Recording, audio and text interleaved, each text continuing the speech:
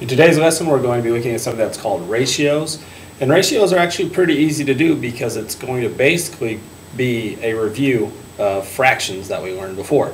So when we're given ratios or we're asked to find ratios, we're always going to have some type of data information. The information we are going to look at today is a win-loss record of a team. So the data that's given to us is the Buffalo Bills have a record of 5 wins to 2 losses. Now there are 3 different ways that I can display this information as a ratio. And it's really easy to do. First thing I'm going to do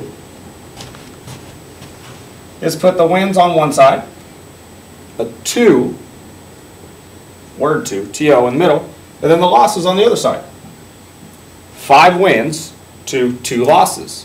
That's one way of writing this as a ratio.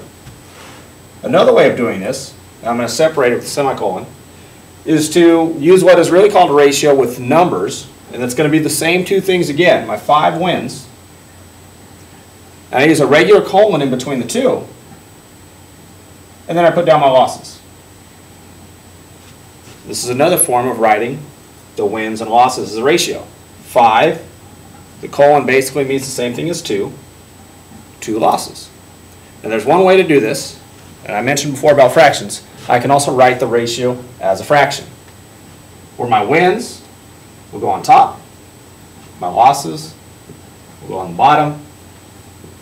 Just remember to separate these 2. 5 wins to 2 losses.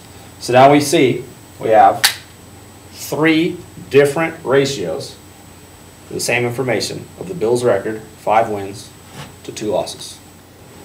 Next, we want to look at writing a ratio with a word problem. So in our word problem, we're given some information. We're told that we wait 90 minutes to ride a roller coaster. So we're in line for 90 minutes, and that's typical. That's usually what happens.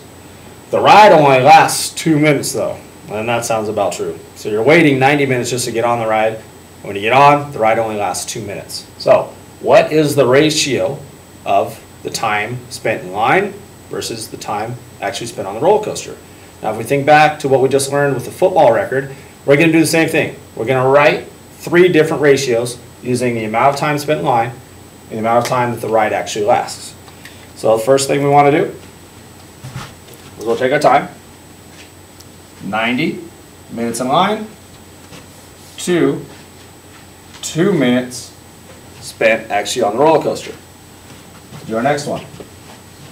90 minutes on the line to 2 minutes spent on the coaster.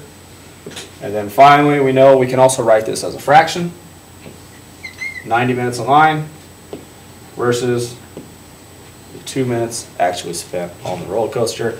And for those of you that have been to Disneyland and Magic Mountain, you know that this is probably true. The next procedure we're going to learn how to do is compare ratios.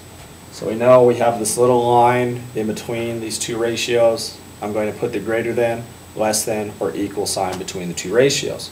But in order to compare them first, I need to turn them into fractions, and that's really simple to do. So let's do it one side at a time. We'll turn them into fractions, and then we'll compare our fractions. So we have 9/15ths over here and 8/20ths here. So I get a 9 over 15. Really easy to do. Let's come over here and turn this guy into a fraction. 8 over 20. And now if we think back to previous lessons, we can always cross multiply to compare fractions, and it makes things a lot easier. It's going to make it a heck of a lot easier than multiplying things out or trying to find common denominators. So first of all, let's take our 15, multiply it by 8, and we get an answer of 120. Remember how we do that? We take this denominator, multiply by this numerator, and then I put the answer up on top because this will represent this fraction. We'll see which number is bigger. So next we want to do 20, and we're going to cross multiply it by this numerator. So I get 20 times 9 is 180. And now I can just look at these 2 answers that I came up with. Whichever one is bigger, that shows me that this ratio is also bigger. So I have 180 over here, 120 over here. Everybody knows 180 is larger than 120, which means 9/15 is larger than 8/20, or 9/15 is larger than 8/20, since they are ratios. Really easy to do. Remember, take the ratio, turn it into a fraction, cross multiply, and then we'll be able to find out very, very easily which one is larger.